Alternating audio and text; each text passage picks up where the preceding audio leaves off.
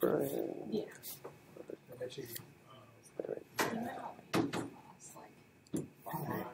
What else would you take? Nothing else for them to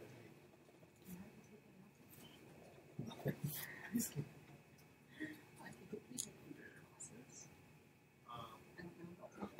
Yeah, the only thing you want to do this is up his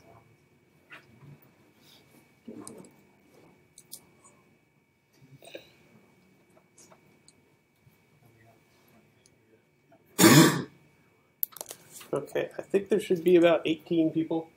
There are some of you I don't recognize, but let's just go through roll so you know everybody else's name. You probably all know each other, but I'm going to read off names so that you hear people's names and see them say hi. So, Connor Anderson. Hello. There we go. Reserve.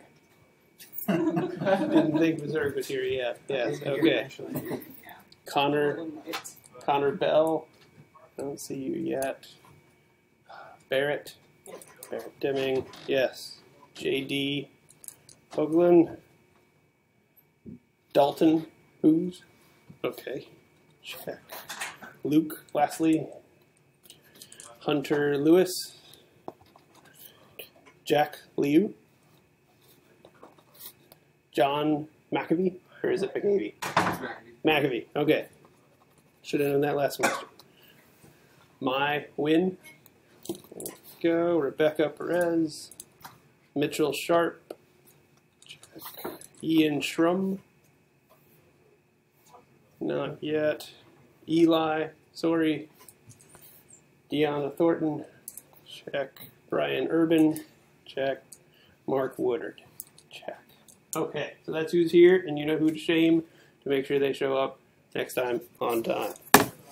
Cool. So this is 490, new course on interactive game development. This is the first time I've taught this course. I've learned some of these tools. I know some things about the subject. I will be learning along with you sometimes this semester, but it will be a course where we learn things together, and I will guide you. I have exercises, I have things I want us to do, places I want us to go with this course. So this will be a course we build together. So be ready to participate and jump in and say, hey, I learned something new. Share it with the rest of the class. Teach us something that we just don't know so we can all be better game developers and game designers. Okay, quick walk through the syllabus. I'm having office hours Monday, Wednesday, Friday from 1 to 2, Thursday from 12 to 1. Stop by. I'm going to try to have some online office hours where I open up a Google Hangout and you can stop by, share your screen with me, we can have a conversation. And those right now are scheduled from 4 to 5 in the evening. I might make them 7 o'clock, something that's more convenient for you when you're like, hey, I'm finished eating, let's time to code, time to do something. So I'll try to work those out, but I'll probably be at home on my computer with those. Because one thing that's going to happen this semester is my wife and I are expecting our first child next week. So, yay! That's gonna cause some problems for your schedule. So next week we have a lab I'm going to assign today that you're going to be working through, but there will be no class next week. And then after that, we'll be having class as normal. I might be a little sleep deprived, and I'm going to probably be at home sometimes when I'm trying to have online office hours because I won't be in the office all the time that I was last semester.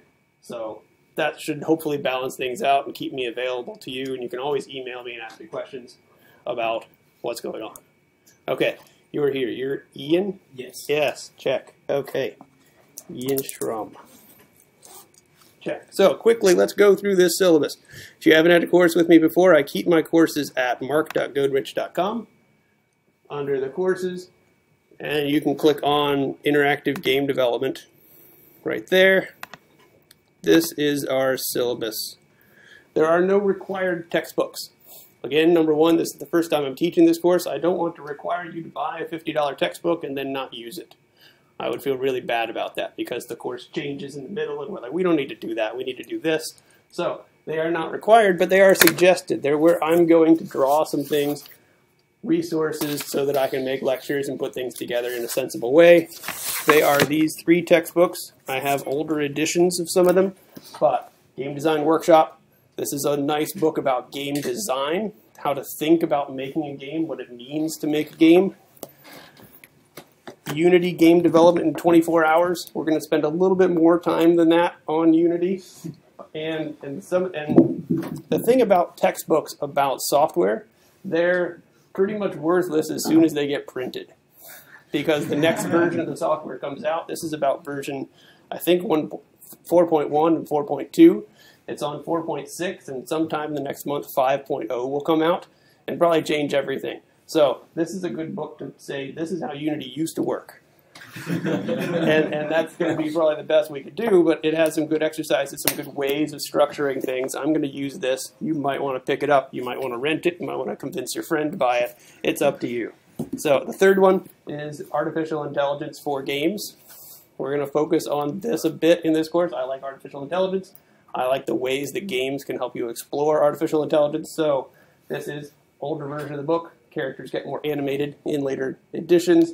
So those are your possible textbooks. And if you want to spend a bunch of money and you're like, I have tons of scholarship money to go buy textbooks, go do that. But you don't have to. They're not required. There won't be readings from them. Okay, overview for the course. We're going to learn how to build interactive games. There's a lot of different topics that might come up depending on what we get time to and what your focus and interest is. But I just listed tons of things about interactive games that might be appealing to you. You should have data structures as a prerequisite. You need to know how to code in objects and think about the world in objects. If you've got that, I think we can make a lot of progress this semester. Learning objectives. Again, first time I'm teaching this course. I need you to help me figure out some learning objectives. I have things in my head, but what are the things that you want to learn? So over the semester, we'll be building up learning objectives to say, yes, we learned that. We did that. That was an objective. It's a little bit retroactive, retconning it here a bit, but we're going to make learning objectives work for us. So, disabilities, academic honor, those are good things to have in a syllabus. Extensions. Extensions are rarely given. Get your stuff done on time. I'll try to make sure you have enough time to get things done. If you need an extension, let me know. If you're traveling for other academic activities or athletic activities or singing activities, those kind of things we can work out. Okay. 30% of your grade in this class will be based on labs. Make sure that number is correct. 40% of your grade. Because I changed this just this morning. So 40% of your grade is based on labs. There will be a lot of labs that we go through in the class, and they are going to be where you get to use the tools, where you practice the tools, that we're going to learn the tools together, and then you go do something interesting with this tool. That's going to be our labs. And so that's going to be 40% of your final grade. There will be 2 presentations that you're going to give to the rest of the class.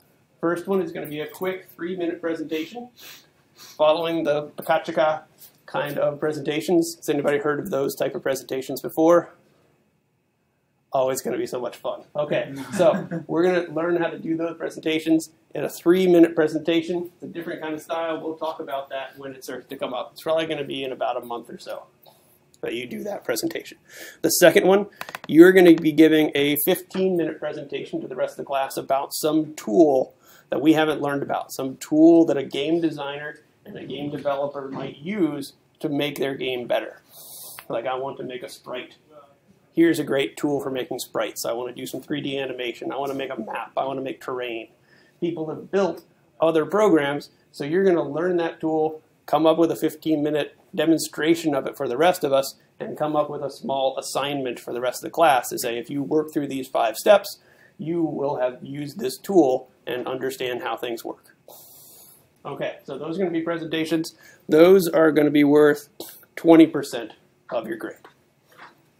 Okay, there will be a large project. Near the end of the semester, there's something coming up in April called Ludo Dare.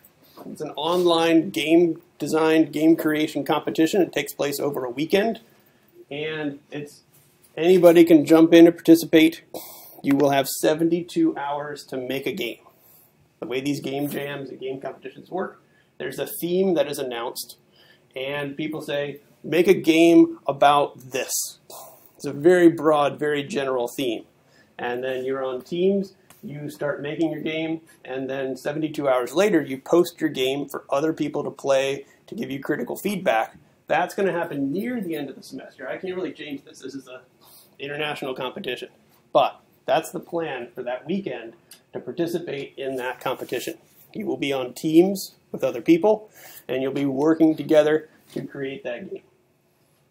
After that, we still have 2 more weeks of class and then finals. So we'll be working through the steps that really turn that 72 hours of work into a polished game. Doing play testing with people, doing analysis, revising, fixing all the bugs that you couldn't get fixed in 72 hours. That's the next portion of it. And then the final exam time will be the presentation, the selling of that game to the rest of the class, getting people interested to say, this is the coolest game ever. That's the final part. And that will be 35% of your grade.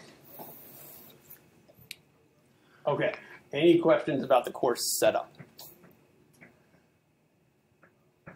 And if you already have plans for that weekend, please let me know as soon as possible. Try to mark that off on your calendar right now, because I will make room in the rest of our semester because of that 72-hour chunk of time over the weekend. We'll take a day off somewhere in the middle of the semester to say, don't come to class, there's not going to be stuff that day. But that is an important weekend, and I'm hoping that this really works, that everybody can budget that time. It's going to be a really cool thing. There's going to be thousands and thousands of people across the world making games that weekend, that you can watch them make games, they can watch you make games, and demo each other's games. I think it's a wonderful time to have it at the end of that semester. Okay, any questions so far? Great. So, we need to figure out what is a game. We're here in interactive game development. Let's take some time to think about what is a game. And as we do this, we're going to try to be making a mind map of the ideas that we have. This is on a website called mindmup.com. Maybe you'll find it useful for making mind maps and just organizing, brainstorming content. So, what is a game? Interactive. Okay, let me see, there they are. Okay, add a child. Interactive. Other ideas? Yeah, sir. The creation's primary purpose is fun. What is it? The creation's primary purpose is fun. Okay. Purpose is fun. What else? Let's just throw a lot of ideas up there. What is a game? Mitchell. There's some kind of goal. Goals are involved in games. Yes. Not that one. What is a game? This is my first time really using this live with other people, so we'll see how the software goes. But they should have a goal. What else? Rebecca. Also has rules. Rules. There's rules.